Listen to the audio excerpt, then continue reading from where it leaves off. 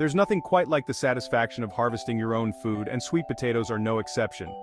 Imagine the taste of a freshly dug sweet potato, still warm from the sun, transformed into a delicious pie or a comforting roast. Growing your own sweet potatoes is easier than you might think. These resilient vegetables thrive in warm climates, and with a little care, even novice gardeners can enjoy a bountiful harvest. From the moment you plant your slips to the day you unearth your sweet potatoes, you'll be participating in a rewarding process that connects you to the earth and the food you eat. So, let's get started on this fulfilling journey together.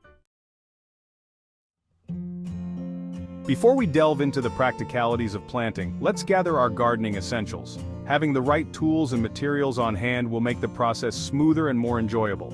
You won't need any fancy equipment, just a few basic tools to get started.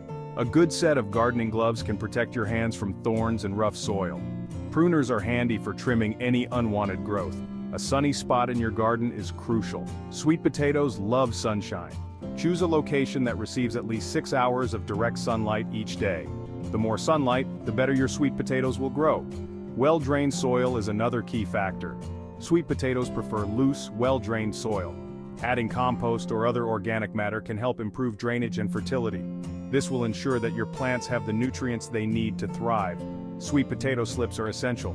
These are small, rooted shoots that will grow into mature sweet potato plants. You can purchase slips online or from a local nursery. Make sure they are healthy and free from any signs of disease. A garden trowel or spade is necessary for digging holes for your sweet potato slips. These tools will help you plant your slips at the right depth, ensuring they have enough space to grow. A watering can or hose is essential for keeping the soil moist, especially during dry spells. Consistent watering is crucial for the growth of your sweet potatoes. Make sure the soil is evenly moist but not waterlogged. Mulch is a great addition to your garden. Applying a layer of mulch around your plants helps retain moisture, suppress weeds, and regulate soil temperature. This will create a more stable environment for your sweet potatoes to grow. Finally, keep your tools organized and in good condition. Store them in a dry place to prevent rust and damage. Regular maintenance will ensure they last for many gardening seasons to come. The foundation of successful sweet potato growing lies in proper soil preparation. Sweet potatoes thrive in loose, well-drained soil. Follow these steps to create the ideal environment for your sweet potato patch. Choose a sunny spot. Select an area in your garden that receives at least 6 hours of direct sunlight daily.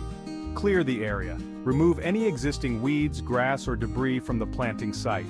Loosen the soil. Use a garden fork or tiller to loosen the soil to a depth of about 12 inches. Amend the soil. Mix in a generous amount of compost or well-rotted manure to improve drainage and fertility. Form raised beds, optional.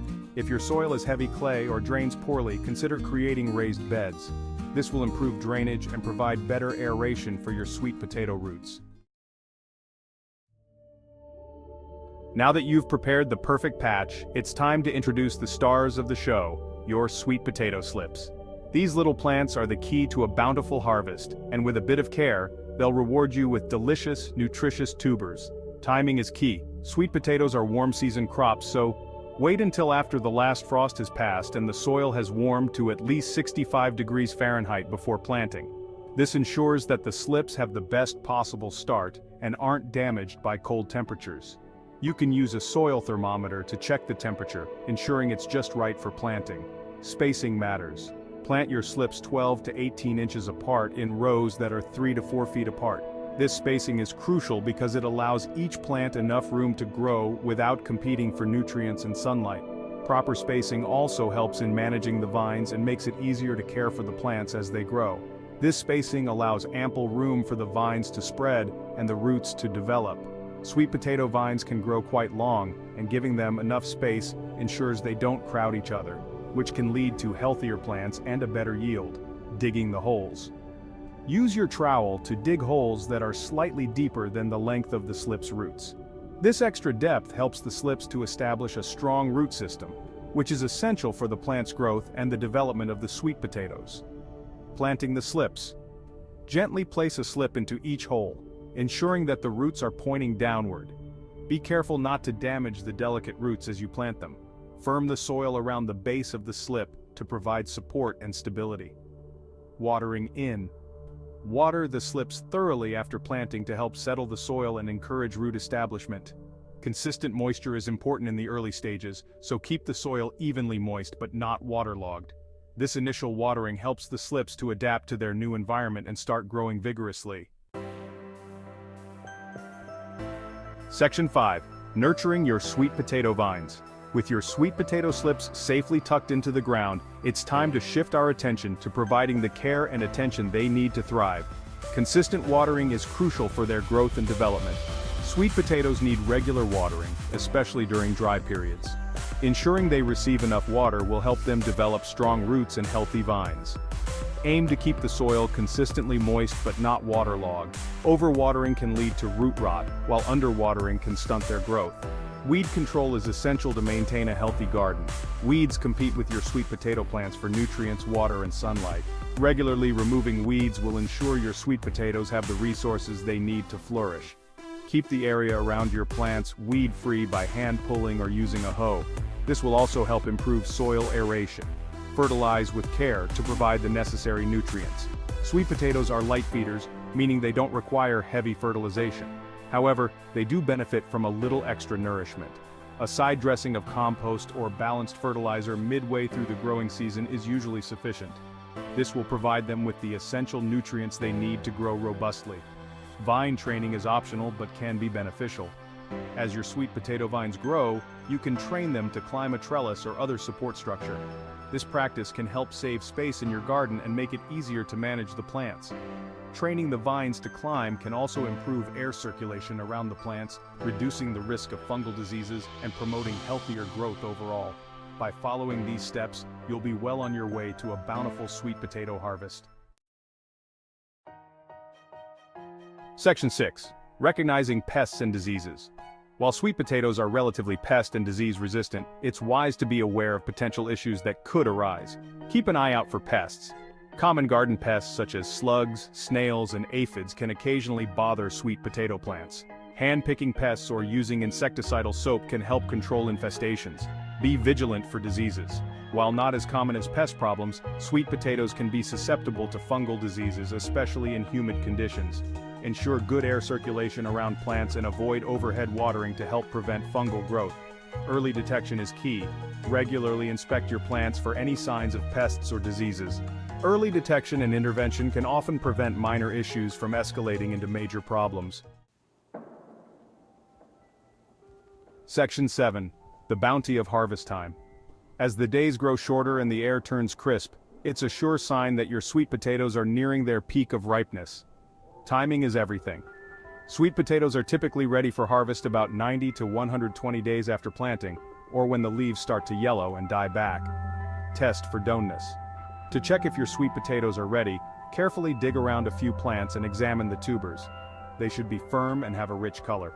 Don't delay harvest. Once the vines have died back, the sweet potatoes are susceptible to rotting in the ground, especially if the weather turns wet. Section 8. Unearthing your sweet potato treasure. Harvesting your sweet potatoes is a rewarding experience that culminates all your hard work and dedication. Choose a dry day for harvest. Harvesting sweet potatoes on a dry day will help prevent soil from clinging to the tubers. Loosen the soil. Use a garden fork or spade to carefully loosen the soil around the base of the plants. Gently lift the potatoes. Once the soil is loosened, carefully lift the sweet potatoes from the ground, handling them gently to avoid bruising. Remove excess soil. Gently brush off any loose soil from the sweet potatoes. Avoid washing them until just before use. Section 9. Common sweet potato growing errors. Even experienced gardeners can make mistakes, and growing sweet potatoes is no exception. Let's take a look at some common pitfalls and how to avoid them. Planting too early. Sweet potatoes are warm season crops and need warm soil to thrive. Planting too early in cold, wet soil can lead to rotting and poor growth. Overwatering. While sweet potatoes need consistent moisture, overwatering can suffocate the roots and make the plants susceptible to diseases. Harvesting too late, leaving sweet potatoes in the ground too long after the vines have died back can increase the risk of rotting, especially in wet conditions. Section 10. Savoring the fruits of your labor. With your harvest complete, it's time to relish the fruits of your labor. Freshly dug sweet potatoes are incredibly versatile and can be enjoyed in countless ways. Roast them to perfection. Roasting sweet potatoes brings out their natural sweetness and creates a tender caramelized texture. Bake them into a pie. Sweet potato pie is a classic dessert that's perfect for any occasion. Use them in savory dishes. Sweet potatoes add a touch of sweetness and creaminess to soups, stews, and curries. Section 11, a final word from Monty. There you have it. Growing your own sweet potatoes is a rewarding experience that's well worth the effort. By following these simple tips, even novice gardeners can enjoy a bountiful harvest of these delicious and nutritious tubers. So, go forth and experience the joy of growing your own sweet potatoes. You won't regret it.